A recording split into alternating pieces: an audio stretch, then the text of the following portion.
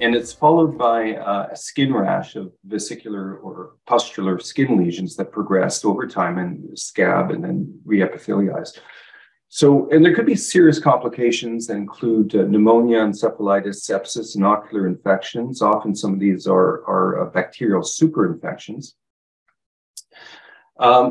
And over the past year, from January 1st, 2022 to January 5th, 2023, there have been over 84,000 cases reported globally. As most people are aware, the vast majority are due to a new lineage, clade 2B, that's been reported from locations that have not historically reported Mpox. Now, in Nigeria, which is the site of the proposed trial, there have been 750 cases from January 1st of last year to January 5th from this year.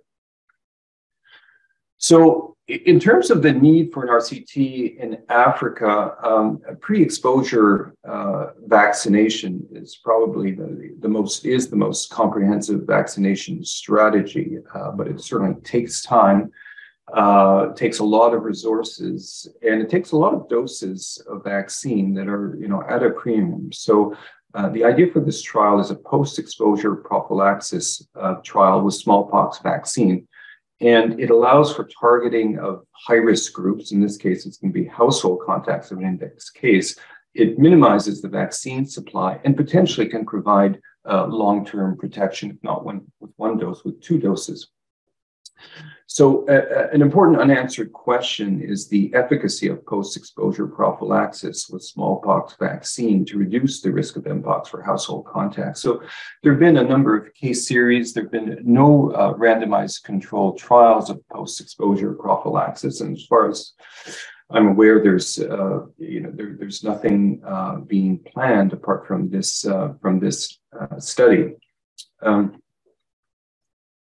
So the vaccine that we're proposing to use is the modified Vaccinia Bavarian Nordic vaccine, and we've been in contact with the company for months right now. So the acronym is the MVA-BN vaccine. So it's a non-replicating smallpox vaccine. It's really the only one currently available to do an Mpox post-exposure trial. There are a few other vaccines. There's one that's been used in Japan, the LC6 M18, and there's one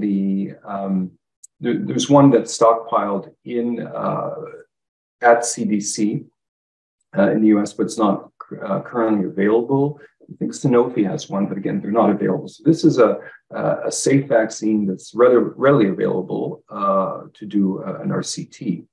Now, it was licensed based on challenge studies in a primate model and on immunogenicity. So there are no randomized trial data of its effectiveness.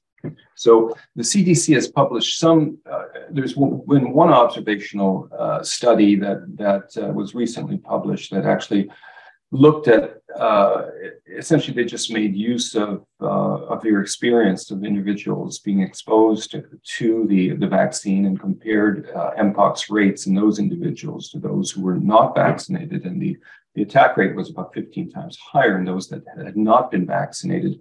And that was in what they said was the lower rate was in individuals who had received a vaccine in the past 14 days or over 14 days, but they don't give much information on exposure, unfortunately.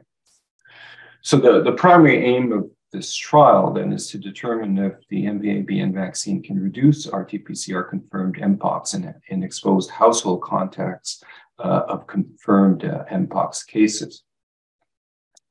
So the design is a pragmatic, adaptive, and by adaptive, we mean that depending on how the event rate goes, we might need to readjust the sample size. It's a multi-center, blinded, cluster randomized controlled trial in household members of index cases of Mpox. So the idea basically is we enroll households where there's at least one person who's been a contact of a lab-confirmed case of Mpox. So the household is the unit of randomization. So the interventions, again, the experimental group is the MVA-BN, Imvamune vaccine. And so this is a vaccine that's available in Canada and the United States. It goes by different names, but it's always it's the same product, the Bavarian Nordic product. And the idea is to give 0.5 mils subcutaneously of the vaccine once. We're going with one dose within 14 days of the onset of illness in the index Mpox case. And the control vaccine, and we selected the control based on investigators in Nigeria got the typhoid vaccine, the intramuscular vaccine, same volume, 0.5 mils would be the best choice. So that's given similarly within 14 days of onset of illness in the index Mpox case. So again, we're doing it with respect to the onset of illness in the index case, giving the vaccine to the household contacts. So the inclusion criteria include obviously being a household member of a person with lab-confirmed Mpox, age over 10 years. We sort of debated that, the age cutoff. We had it lowered. Some people were reluctant. There's a little bit less information on the experience with age, but people were comfortable with age over 10 years. And again, exposure within 14 days of onset of illness in the Mpox index case. We'd exclude individuals who were pregnant or breastfeeding, past years allergic reaction to any of these study vaccine components. We'd also exclude probably the older people who'd had a previous smallpox vaccination because their risk would be very, very different, much lower. And we'd exclude those who received or are receiving an investigational drug or a vaccine over the course of the trial. So randomization would be computer generated centrally. We stratify by the centers. So there's 8 centers in Nigeria, all over Nigeria. The participants, the investigators, the outcome assessors, and the lab technologists would be blinded. However, the nurses who administer vaccines would be unblinded. And that's really how most vaccine trials are done. People don't tamper with the vaccines, to make them look similar. You have a set of administrators who, that's all they do. They just administer the vaccine. Typically, it's done if it's in a home, it's in a different room, or if it's a clinic and it's a different clinic. So they just draw it up in one room and then administer it in another. So the follow-up would be over 28 days. There'd be telephone contact weekly. We originally had thought that we'd would like to have done texting. So a lot of people in Nigeria, they'll have cell phones, but it's mainly telephone use. They don't have data, so we can't have sort of text follow-up. So it'd be telephone contact, and we collect samples at any time upon symptom onset. So basically by samples, I mean to try to confirm the primary outcome, which is Mpox confirmed RT-PCR. And we would do systematic routine sample collection. This would pick up asymptomatic Mpox looking at blood collection, saliva, nasopharyngeal, any lesion swabs on day 7 and day 28. Any participant who decides who's randomized and decides they don't want to get the vaccine, we'd follow them up anyway to the designated final visit. So this is the sort of difficulty we were sort of having, which is with the primary outcome. So originally we had designated for sure the best outcome is RT-PCR confirmed Mpox. But the problem is this 14-day delay. Ideally, what we'd want to do is identify an index case, and within 3 days, randomize the household contacts to Mpox, vaccine or the Bavarian Nordic product or typhoid vaccine. But that's just impossible to do, right? We can't. These are household contacts, so there's been this continuous exposure. So 14 days might even be optimistic, but that's the way we'd run it. And the problem with that is that the Mpox vaccine might not prevent Mpox or the smallpox vaccine might not prevent Mpox, but it could reduce severity in breakthrough cases. So the primary outcome wasn't capturing that. The secondary outcomes were, but not the primary. So we thought, well, what would be ideal perhaps would be if there was an RT-PCR confirmed, some sort of, we called it originally a burden of illness scale or severity of illness scale. That would be ideal because it would capture the incidence as well as the severity of symptoms or the number of symptoms, but there was none that was validated. So we looked at a scale that was based on a DRC that's data from the Congo. They have a point system, but it was sort of problematic to, at least to many of the Nigerian investigators, because it wasn't derived from cases in Nigeria. They thought that the severity might be different again, because of the clade difference. The symptoms might be milder.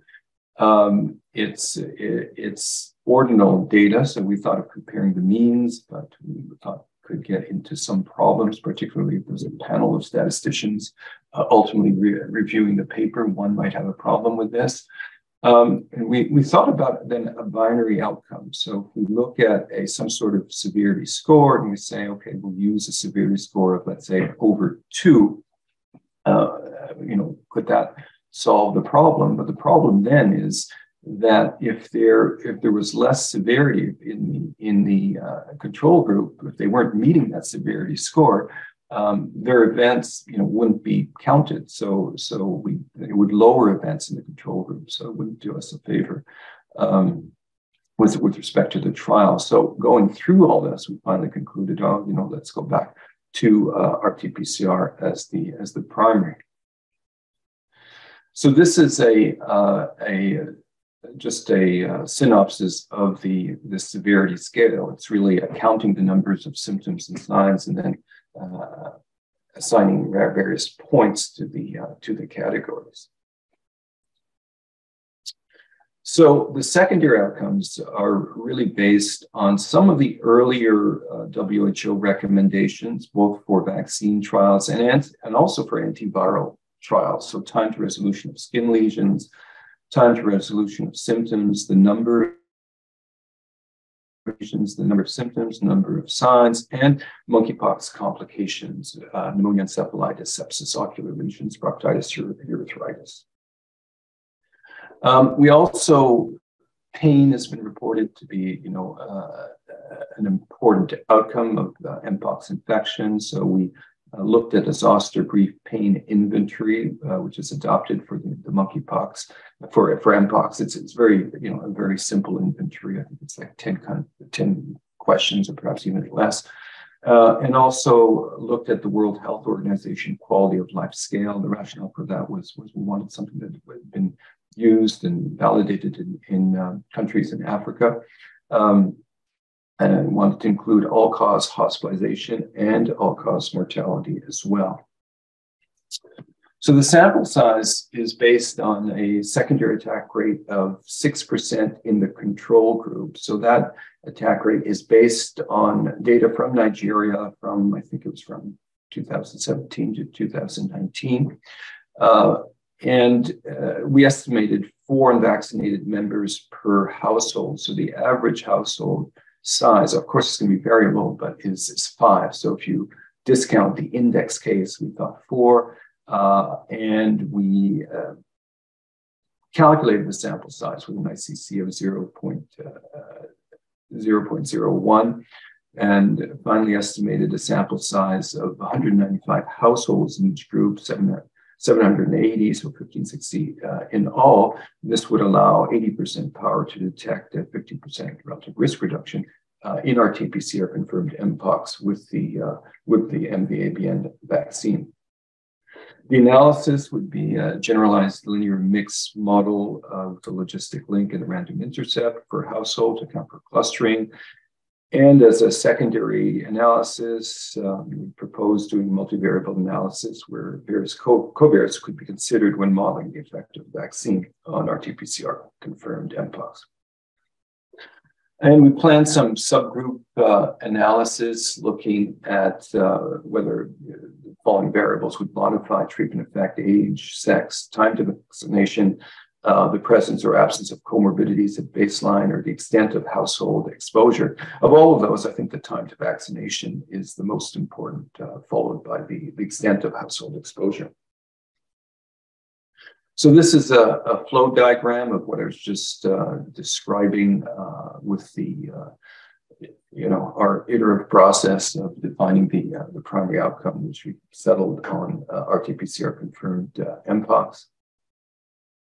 And we also planned a cohort sub-study. So the index case could be enrolled, or at least a subgroup of them, collect baseline data, and then collect really serum, saliva, nasopharyngeal specimens, a swab of skin lesions, test these for PCR, do follow-up at day 7 and at 28, since we're doing that with the other household members anyway, sequence, the PCR product, look at serum, saliva, antibodies, cytokine, chemokines, and ambitiously, but perhaps PBMCs, to look at T cells. Data management would be collected on electronic case record forms. Obviously, all data would be kept secure, confidentiality protected, and be managed and stored in a database at McMaster. And I'll stop sharing because that was my last slide.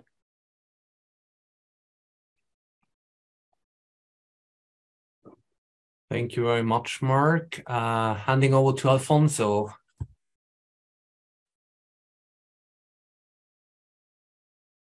I'm not sure whether we lost him. No, he's coming. Okay, here he is. Alfonso? Yeah, I was checking if Gordon is on, but I'm pretty sure he is. Gordon, you have a slide to share, I guess? Yeah, I'm ready to go right in if that's what you want. Yeah, absolutely. Well, I will leave any comments for the end. And again, we are so lucky this morning that we can cut short on introduction. And we'll now get some more into the technical, well, not technical detail of the trial, really methodological consideration on the specific points that Mark very clearly described as critical for this trial. And then we'll move all together into a discussion. Please, Gordon. Okay, thanks very much. So there would be many interesting things that one could discuss in methodological issues, but Mark highlighted the outcome issues, and those are the ones on which I'm going to focus. So I'm going to talk about what one might call the tyranny of the primary outcome, briefly about biology versus importance, and then how one might maximize information from Mark's trial, taking a health status measurement perspective. So here is a study that P.J. Devereux led and finished recently, comparing accelerated versus standard care in hip fracture patients. He called it HIP-ATTACK, a randomized trial in which patients were randomized to go to surgery as quickly as possible versus delayed conventional. And in fact, they got a gradient in time to surgery. The intervention group got surgery within 6 hours on average, and it was 24 hours in the control. So appreciable gradient in timing of surgery. The hazard ratio for mortality was a 9% hazard reduction, but a confidence interval that included a 14% hazard increase. The major complications was a 3% hazard reduction with a confidence interval that included a 13% hazard increase. And the interpretation in the abstract in the Lancet was, among patients with a hip fracture, accelerated surgery did not significantly lower the risk of mortality or a composite of major complications compared with standard care. A focus on the two primary outcomes. The notice also is a focus on the outcomes, and it's also a focus on conventional levels of statistical significance. Well, there were other outcomes that were measured. There was a significant reduction in stroke in the intervention group, although a very small number of events. There was a significant reduction in delirium with a quite substantial number of events, a 28% reduction in the odds of developing delirium, a 3% absolute risk reduction. There was a potentially compelling reduction in infection without sepsis, so that's not a major complication, but a complication that still may be important to people. Again, a 28% odds reduction with the upper boundary, a 8% reduction. And urinary tract infections were also lower. Now, one might say, well, who cares about delirium? Who cares about infection with sepsis? Not important. Maybe the absolute effects are small.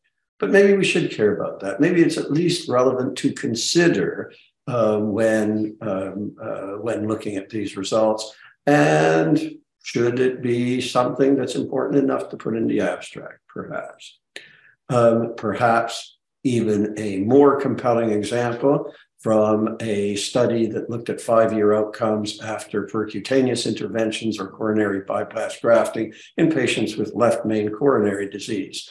In the New England Journal in 2019, the conclusion was as follows.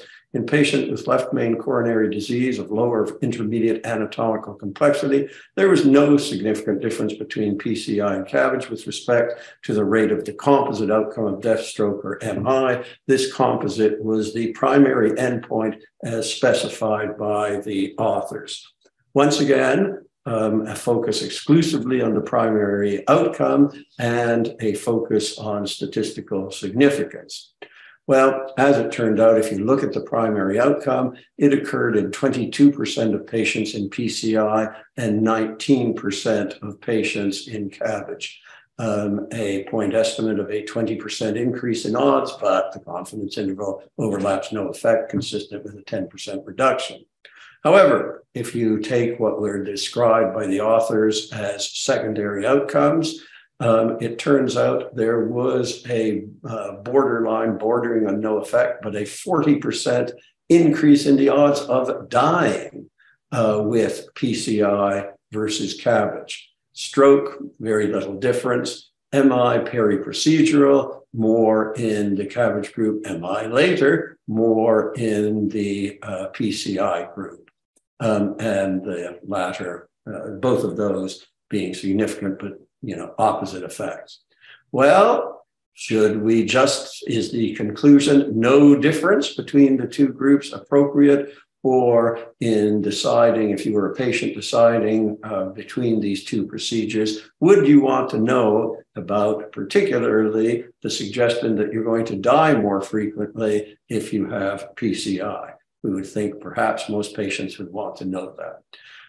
The bottom line of this is that they're to focus exclusively on the primary outcome and exclusively on the issue of statistical significance may not be such a good idea. So let's apply this to Mark's study.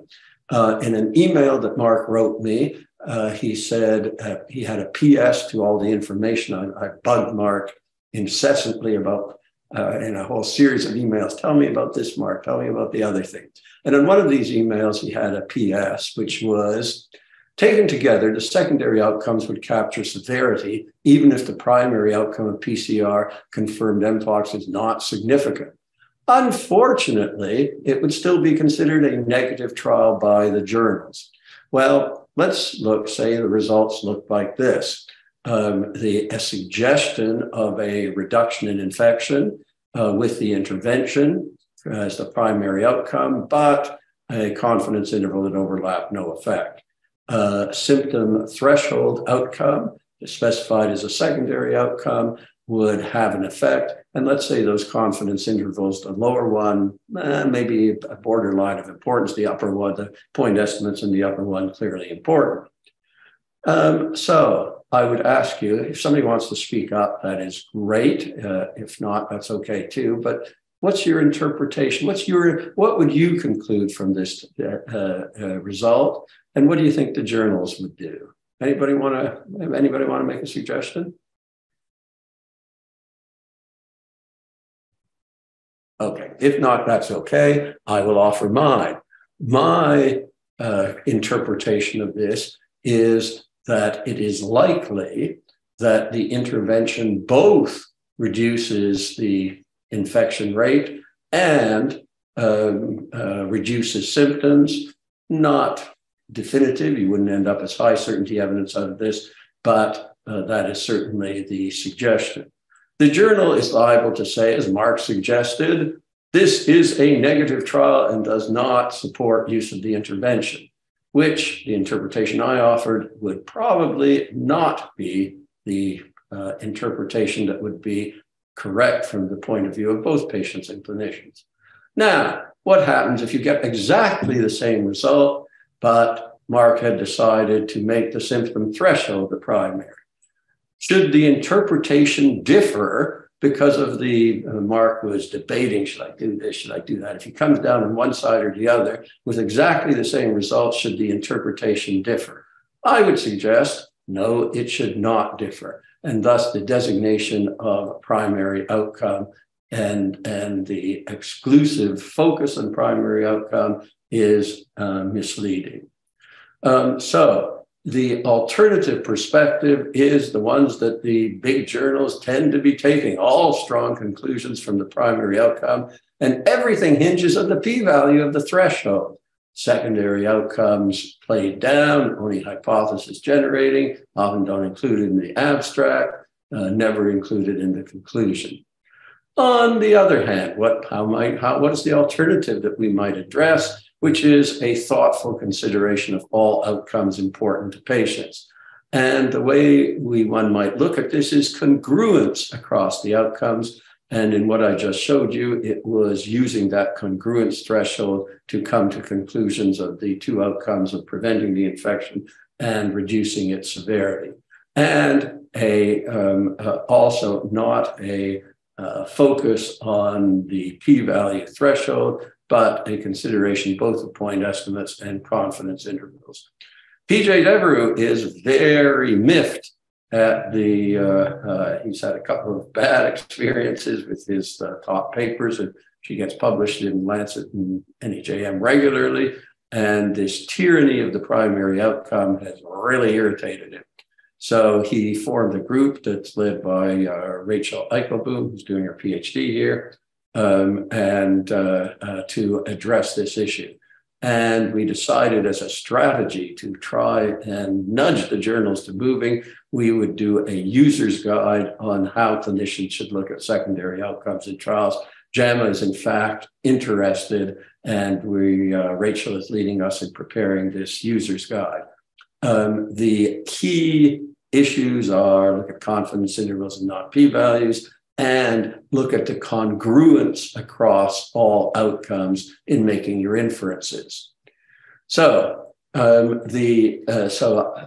what Mark is expecting to be a victim of this tyranny of the primary outcome, and one simple solution is to designate two co-primary outcomes. Both one that focuses on symptom severity and one that focuses on transmission. And once you do that, what's the poor journal going to do as they try to impose on you? Well, if you designate co-primary outcomes, that perhaps might be the solution. So, the issue of biology versus importance. Well, it may, as Mark has pointed out, the intervention might work to either decrease transmission or symptoms. What happens if it decreases transmission but no difference in symptoms? Taking a biologic perspective, what is one's conclusion? Taking an importance perspective, what is the conclusion? Biologic conclusion, well, the intervention has an effect, it prevents transmission. Is that important to patients? No, not sure. If asymptomatic may be important, if asymptomatic people can transmit, and for COVID, for instance, that's clear the answer is yes. My very limited understanding suggests that monkeypox, the answer may well be no, but the importance issue may depend on that. No difference in transmission, but decreased symptoms. Let's say that's the finding. What's the biology conclusion? Well, there is a biologic effect. What's the importance conclusion? Patients consider symptoms importance, unequivocally important. Bottom line may be, it may be bearing in mind explicitly the biology and important issues when thinking about how the results will be interpreted. And that would enhance conceptual clarity. Preventing transmission, decreasing severity may both be important or may not. Maybe asymptomatic infection is unimportant. Going back to the issue of the primary outcome, inferences should not differ depending on the choice of the primary, and I've suggested a possible way to deal with that tyranny, which is to choose two as co-primary outcomes. I'm going to switch now to the issue of the measurement of severity. And Mark alluded to this measure that had been developed, which is simply a checklist of symptoms. And you see a whole bunch of them there. The original, as I understand what Mark told me, the original checklist that was developed did not say anything about severity. You either have chills or you have fever or you have sweats or you don't. Mark has said, oh, well, we're also going to measure severity on a 1 to 5 scale.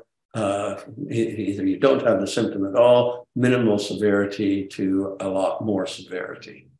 But there are a whole raft of these symptoms. In fact, there are 26 of them. So what is the problems with this measure? 26 items is probably too many. When we make up, I've done a lot of work in health status measurement, and we make up questionnaires measuring people's experience. We do not use more than typically a dozen items. Try to do a little less.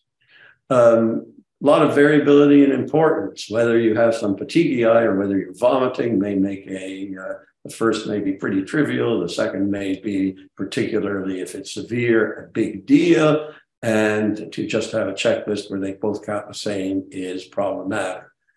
How these questions are asked to the patients is also obscure, at least to me. Do you really say, do you have a cervical deformation?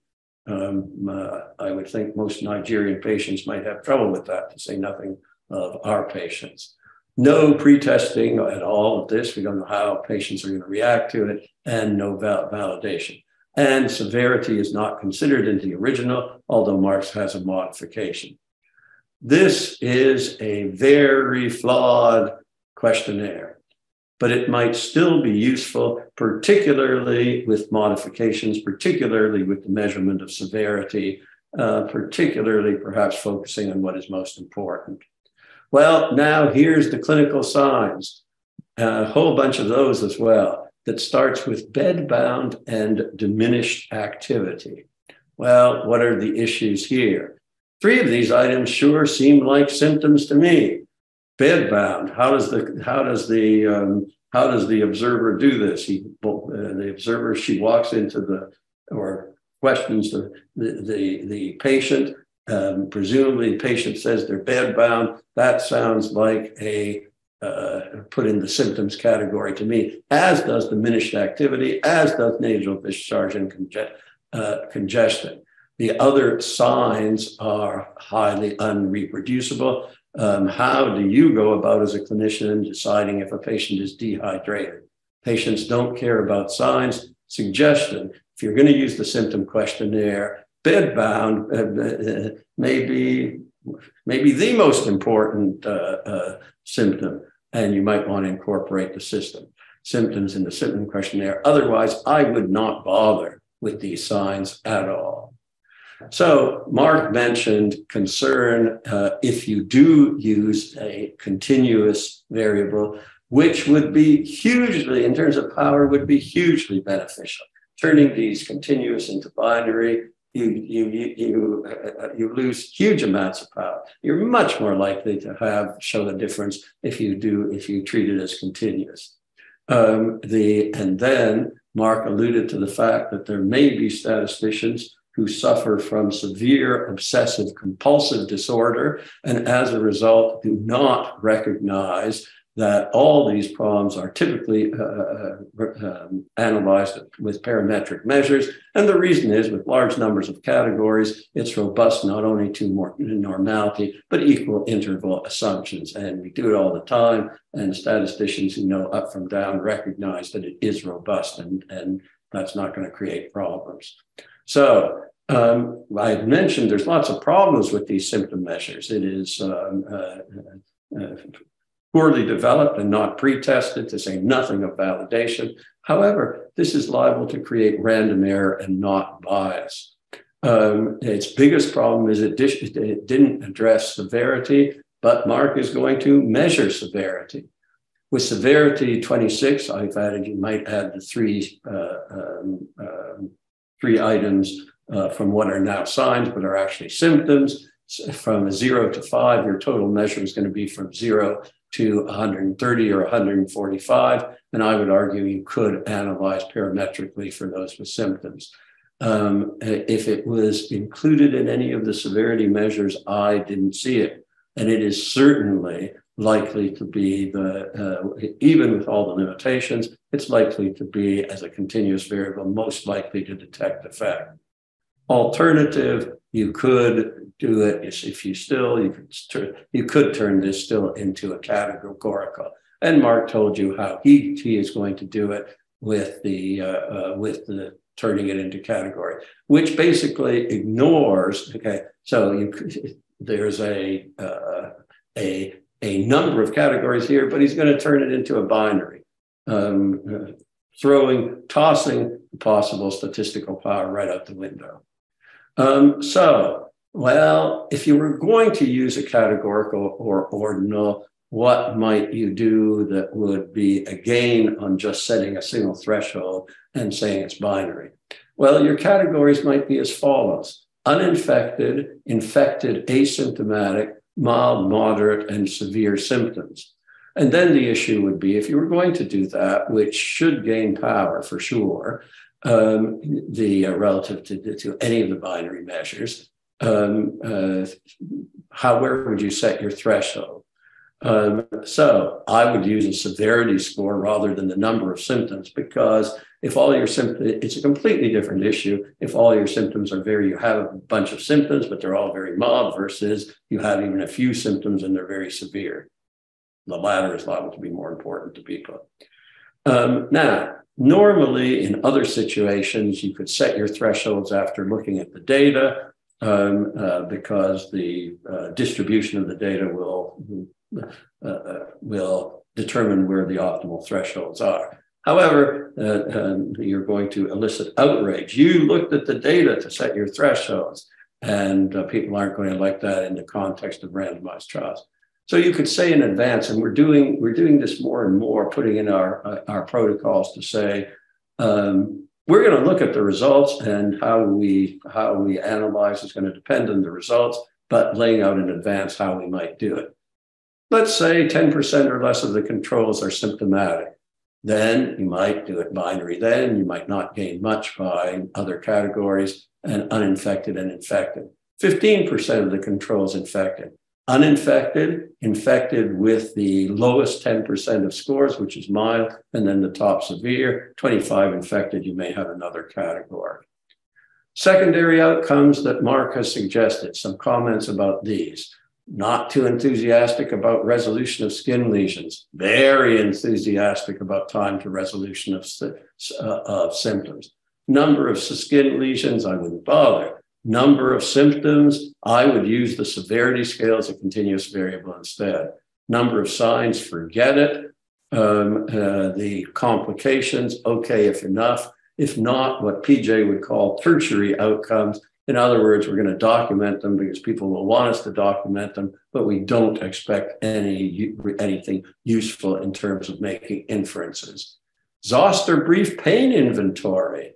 Well, what are the measurement properties? Has somebody looked, has this been more rigorously developed than the checklist? If yes, and particularly if it has, somebody's shown it has decent measurement properties, great. If not, maybe not. World Health Organization Quality of Life Scale. I'm not familiar with it. Again, if it has good measurement properties, wonderful. If not, why not use the SF-12, which does have good measurement properties? All-cause hospitalization, same issues. People will want to know, but if it occurs very rarely, you might designate it as tertiary. All-cause mortality, as I understand it, it's certain not to show anything useful because the events will be too little, but we're going to measure it, but we know that it's not going to be useful. And finally, at the end of the study, and you can plan this, you are going to have a number of symptom measures. You can validate the symptom measures by comparing the results to one another. For instance, if the symptom measures all go together and correlate substantially and the effects are consistent, again, the coherence criteria that would support the inferences that, for instance, the vaccine does in fact lower symptoms in a way that's important to patients. So those are my comments, and happy then to go to the discussion. Thank you very much, Gordon and Mark. Dominique, I think it gets to us to moderate discussion. I see already one question in the chat. I renewed the invite that Dominique put in the chat. You are welcome to unmute yourself, come on video, and ask the question, or if you prefer, you can write it down in the chat, and we will read it loud. I would think that it's fair housekeeping, or I would say I'm missing the word, to offer Mark a first chance of any comment if he likes. Oh, well, thanks, Gordon. Those are, amazing comments. I think it's very, very helpful. I considered the co-primary. Then there's the issue of splitting the alpha, right? That's a potential. That's something potentially that we could do. The event rate. Your ordinal thresholds. The event rate for sure is going to be less than 10%, right? So I definitely think that sort of looking at means, I think it's a great idea just to pare down the focus on the symptoms is really good. I disagree with one thing though about the skin lesions. Skin lesions are really important though to patients in particularly in Nigeria. We were talking to the Nigerian CDC, and they're because of the stigma, they stay inside, which is sort of a bad thing. So I wouldn't want to get rid of the skin lesions, but I agree with everything else, just paring it down substantially. So no, this is it's really, really good. Thanks, Mark. Imran? Thanks, Alfonso, and thanks, Mark. Mark, I was just wondering, the signs and symptoms scores, which is a list of signs and symptoms and severity.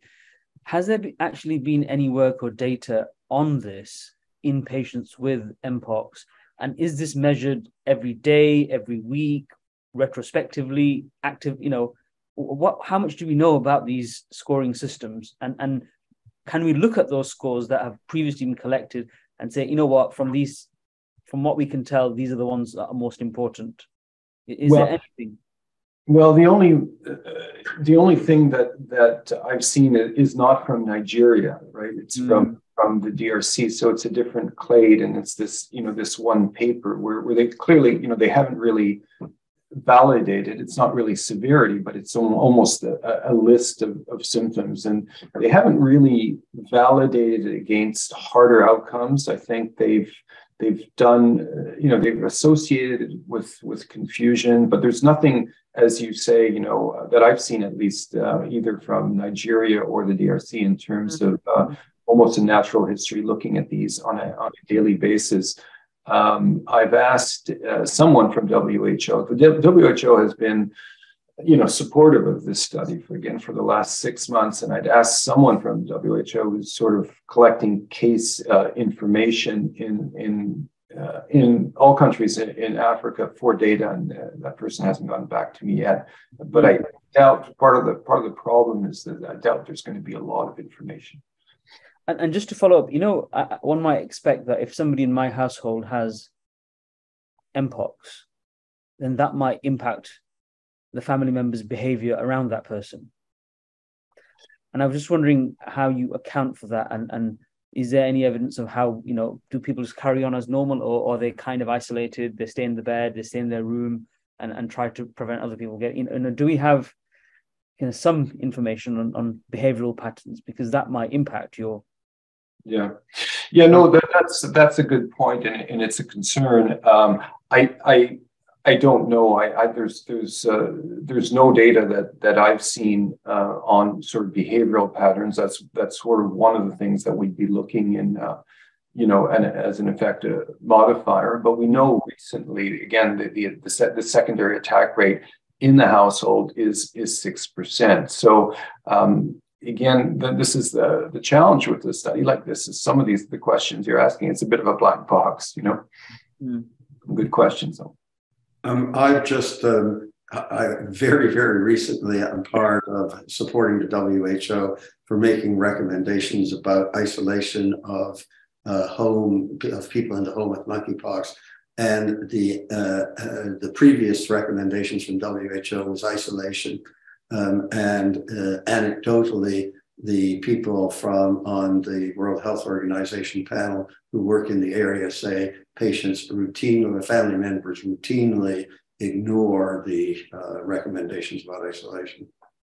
Okay, well, I guess that's bad for public health, but in a sense, is something less that we, something we, I guess, don't have to worry about that much in terms of the household contacts. So, yeah. Excellent conversation so far. I see Marek Marek Zmeja as his hand raised. Please, Marek.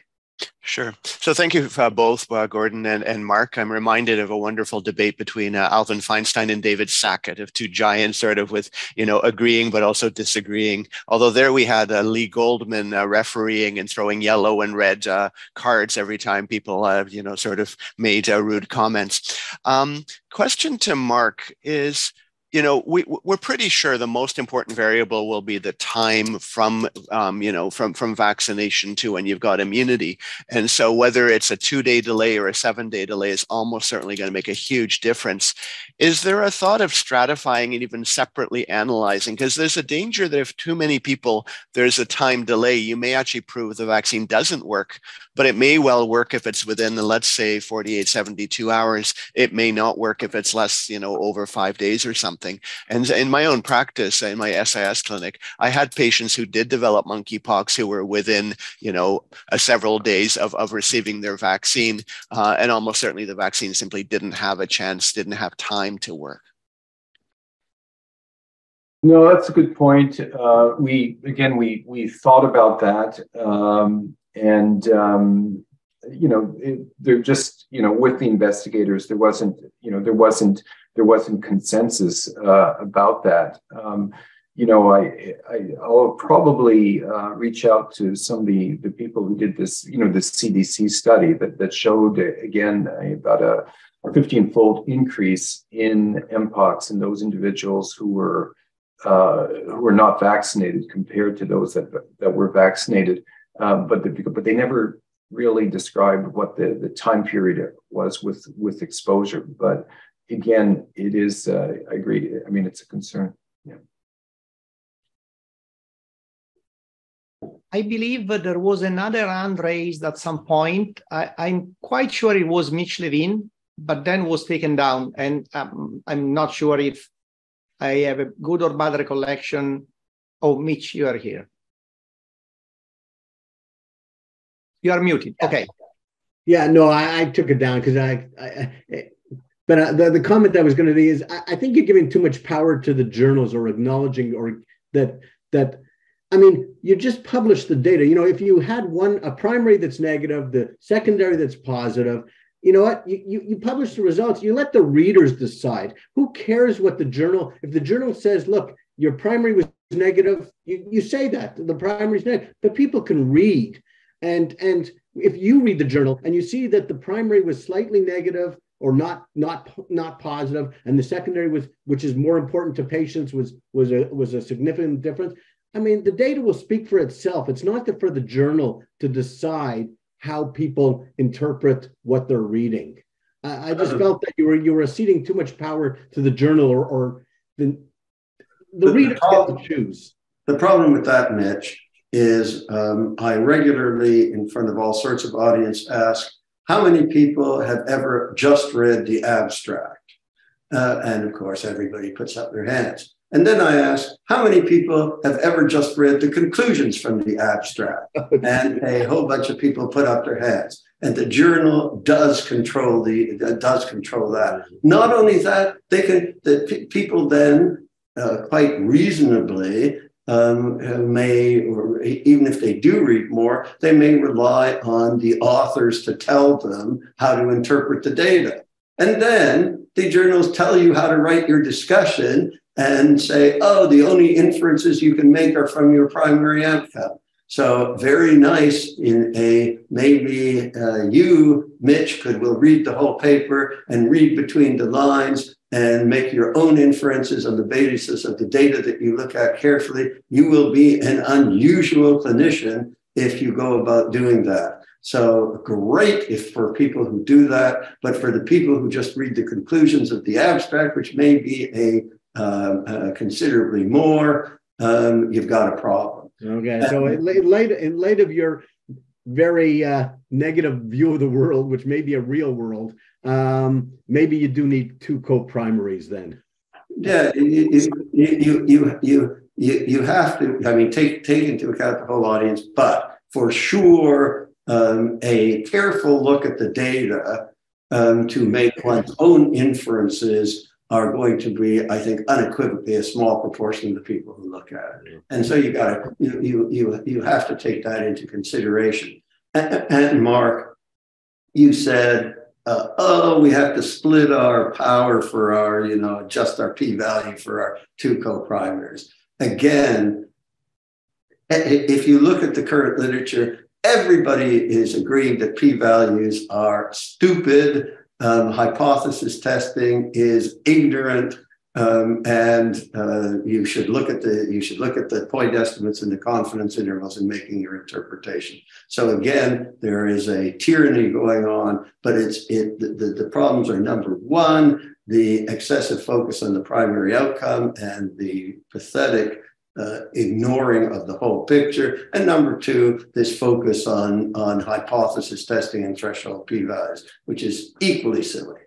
Yeah, so we recently got, if I could just answer, we recently got burnt on this. So 6 or 7 year trial, 5,000 individuals randomized to influenza vaccine, looking at cardiovascular outcomes. We made the wrong choice. We said we're going to look at events for 12 months. Instead, as a secondary, we used over peak influenza season. So if we looked over peak circulation of influenza, cardiovascular mortality, all-cause mortality reduction.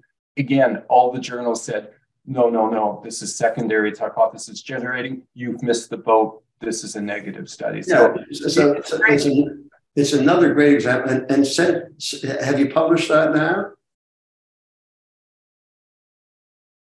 Yeah, when we went through, so the New England Journal at first was interested in it, and then they saw the results, negative. Went to the Lancet, they saw it got published in Lancet Global Health, which is okay, right? But it would have certainly got into a higher impact journal had we chosen the right quote. Right. Okay. Which is exactly the point, and demonstrates again the stupidity.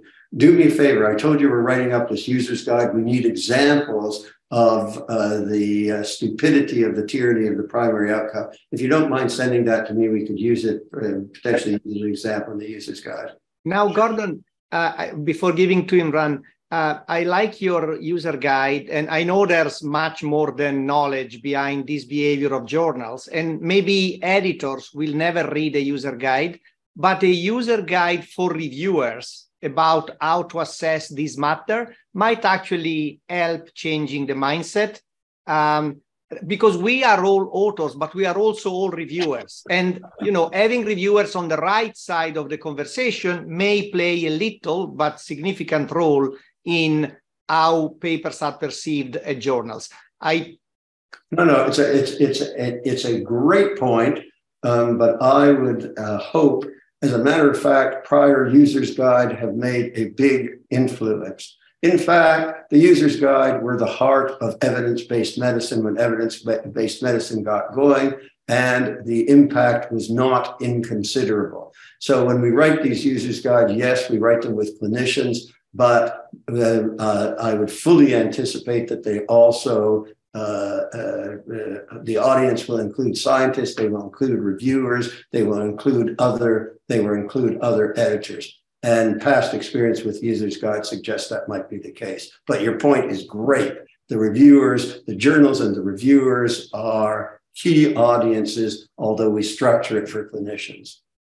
Dominic, I don't know if we are allowed to go 2 minutes over time. Imran and Riza are lined up for questions. Yeah, I would say for people who can stay on, please stay on, and we give them a chance to, probably for Imran, a follow-up question. So over to you. It's a disagreement with Gordon. I have very small disagreement. Aside of the semantics of being bedbound and whether it's a sign or symptom, I think it might be an important symptom because it's a culmination of somebody who's fatigued, myalgia, fevers, not eating well, and being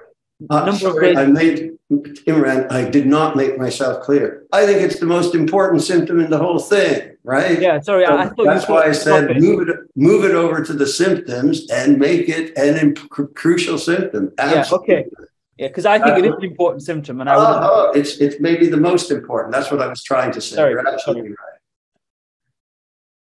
Okay, I see some agreement here. Reza, do you want to come in, or did you? Sure. Yeah. I mean, I think the reason it's not a science because you don't watch someone long enough, but that's not my point. I was moving on to my question was, I definitely take Merrick's point about the time to vaccination. I think there's definitely a threshold. We just don't know where it is in terms of, if they've already infected and the infection is in the throes, the vaccination is probably not going to make a difference.